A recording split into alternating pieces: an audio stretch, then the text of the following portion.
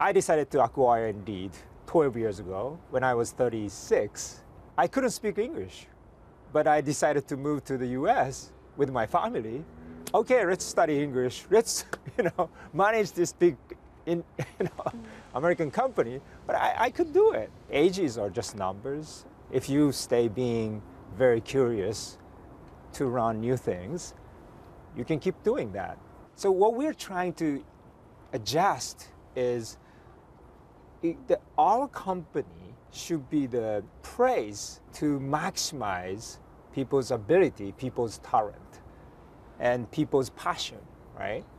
Our employees' passion. So we believe that if we can have the work or the vision, people can be passionate, and which is aligned with all what employee wants to do, that's the best way to maximize the people's ability.